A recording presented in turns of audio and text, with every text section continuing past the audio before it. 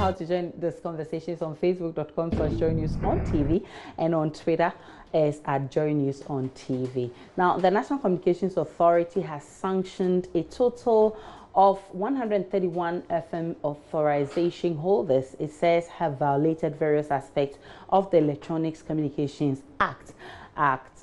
2009, Act 775. Now, the NCA has since revoked the licenses of 21 other radio stations for non-compliance. Well, some have described the action as a political witch hunt, with some of the affected stations accusing the authority of targeting NDC-affiliated radio stations. And the question I ask, what's your take on the NCA's sanctions? The media system right now in Ghana is in a mess, and we need sort of control to control the media. Because if you have radio stations paying people like 100 cedi a month, 50 cedi a month, what's the output? It's a good move, but just that it should be, it shouldn't be like, we shouldn't relate it to party, or it shouldn't be partisan. So ideally, that's the work. That's what they're supposed to do.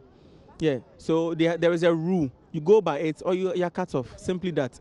So I don't get the issue about people raising, giving it some political inclinations, or let me say some affiliations to it. But I see that what the NCA did is actually right, because yeah, that's what they have to do. Nobody can set measures for them. They are independent bodies, so I think what they did is really right, and they are on the go to do more than what they want to do. I think it's one of the political witch hunting, because in the previous administration, those radio stations weren't sanctioned, they weren't paying. But here comes a new administration, a new board, a new setup of leaders.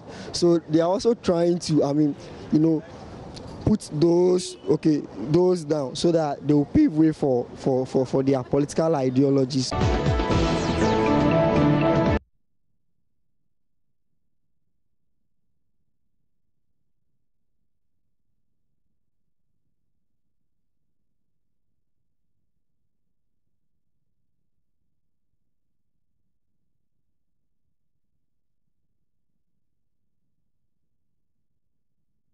Well, also, we'll be bringing you some Facebook comments a bit later, but also the question has been 3 or 4 years. That has been the debate ever since subsequent governments decided to change the duration to suit their party policy. I'm talking about secondary school education. Now, the NPP administration under ex-President Kufuor changed the duration from 3 to 4 years.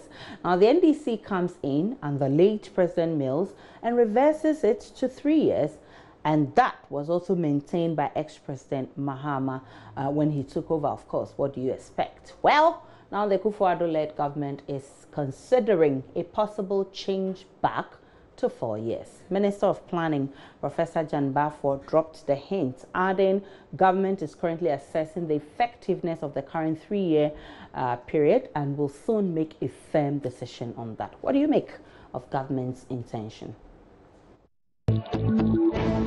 Yes, of course. I think that we should change it, because now we have small children coming to SS, teenagers. You see them small graduating from SS to the university, and it's so bad. And some of them are not matured enough to be in the university. I think it should be from 3 to 4 years, because by the time you are done with the 4-year system, you would be more matured and then know what you are about. Yes, I think, because during my time I did a 4 years program, so it helped a lot. The 3 years didn't pass as are the 4 years.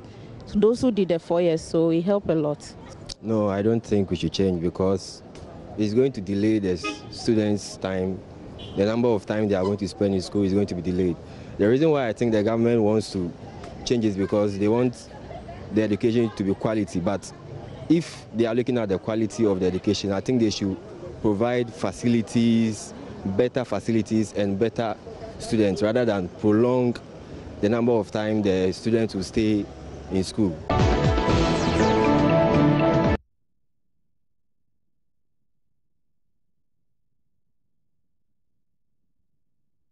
And so many comments are coming on Facebook, Israel. Let's start with our first story that had to do with the NCA. Then we'll come to the secondary school issue. All right, so Otenya Mponsa says revoking licenses won't pay the debt, allow them to work, and give them time to settle their state. This is common sense. Why do we have to add to the already precarious state of unemployment in this country? Today, GCP sacks more than 700 UT workers, and today you're revoking licenses of 231 stations. Have you thought of the job losses? Francis Damwa says, why is it that it's only the NDC stations that are presumed to be targeted? Does it mean they refuse to pay taxes because they were in government? Let's be reasonable in commenting on issues as and when they come. Mangait says such revoked licenses should be restored, but they should rather be fined.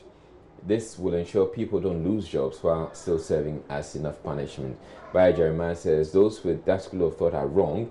As any of the affected stations come out to challenge the reasons they have been sanctioned, does that also mean that those stations who did not follow the rules of the game NCA laws during NDC regime because they are affiliated to NDC, they can challenge the reasons of their sanctions if they feel they did nothing wrong against the NCA laws? And Kwesi Boateng writes, if truly those stations whose licenses have been revoked are pro-NDC stations, then indeed they are nation wreckers. Why should you operate without obeying the laws of the land? The laws which banned Galamsey is not different from the law which regulates radio stations. Just obey laws like multimedia, and no one will witch hunt you. Then Kwesi Biye says they should continue to use the laws of Ghana to make sure that they obey them. We don't care whether they are NDC or NPP affiliated radio stations. What we want is the right thing to be done. And James Abusanga writes, our airwaves needs to be filtered beyond revoking of licenses because there is regard for elders and the use of abusive language on innocent Ghanaians perpetrated by these radio stations is a not. And those are some interesting comments on the NCA issue. Now, Israel, let's move on to the secondary school, 3 or 4 years. All right, so Prissy Akua says if 4 years will do better than 3 years, and 5 years will do better than 4 years, and 6 years will do better than 5 years. Oh, now you are rhyming. You politicians should leave our educational system alone. 3 years is enough. We can't spend all our life in school and still come out with no jobs available. Focus on creating jobs and leave the education system. Abu Lansani says, he writes from Damongo, says, it's very sad politics takes the center stage of flagship ideas. The 4-year duration to me was the best, even though some people thought it was stressful, but results were always good. Bringing it back would be good. It needs legislative instrument. Husseini says, politicians should stop playing with the life and future of our youth. This 3 years, 4 years thing caused failure for some of us in the 2013 academic year when we wrote in 2 batches. It's enough. We should stop playing politics with education. And Nyaba says they can even make it 10 years. Why do you go about making unthinkable policies like you're dealing with animals? It's not their problems. Ghanaians wanted unreasonably radical solutions, so they voted for them. Instead of asking for our opinions, let's keep quiet and watch. And those are some interesting comments on Facebook. Now, finally, you know the atmosphere always changes anytime there is love in the air. But one thing people are not sure of is whether that word, true love, truly exists. Well, while some people feel true love does exist and can really be felt if shown, others feel true love does not and will never exist. It can be seen and felt at the same time. That's what another school of thought says. But I need you to tell me, how does true love feel? When people actually love themselves, yeah, they care. They show so much care. They don't look at their errors. And that is why we even go to the extent of saying love is blind. So true love knows no error. It knows no mistake. I mean, it's looks at the imperfection perfectly. I mean, you feel truly loved when you know that the person that you are involved in understands you. Because personally, material things doesn't show that somebody loves you, because the person might be generous in nature. True love is a deep connection that you feel with someone when you first meet them. So then it starts with a connection. Then as time goes on, you begin to maybe court. Then as you court, you begin to get to know each other. Then with time, you realize that the love between you two has grown wider. Then that's when you actually realize that maybe this is the person I want to spend the rest of my life with. It's not only about the material things, it's not about the money, it's about how you feel. Well, actually, I'm someone who doesn't believe in love. I don't believe that thing called love exists. No, I don't believe that it exists, because from how we are made to understand how it says or how it's supposed to be, I've never seen it. Okay, so Israel, does true love exist? It does exist. It does. It does. And I It's think very I want to agree with you. It's very rare, but you can see and feel it if you see one, or if it's being shown. Let's check out what you've been posting on Prince Facebook. Nuding says, I partially experienced it. It is give and take. Joyce Session says, food for thought, let's discuss, but isn't my case yet. Fake lovers in Kwan, especially when they realize you are financially fine. But thank God we are much smarter.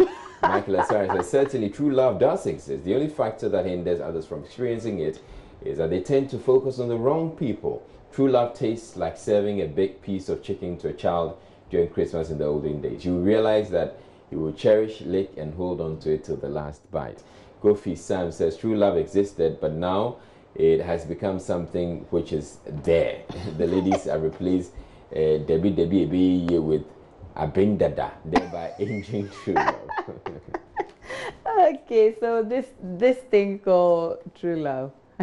He said this thing, all right? Yeah. But you know that we promised you we would be giving you some breast cancer tips every day on Joy News Interactive for the whole month of October, because it's breast cancer month. Today, we're talking about reproductive risk factors of breast cancer. Cancers are most common in older women, but the World Health Organization says younger women are now at risk at contracting this deadly disease.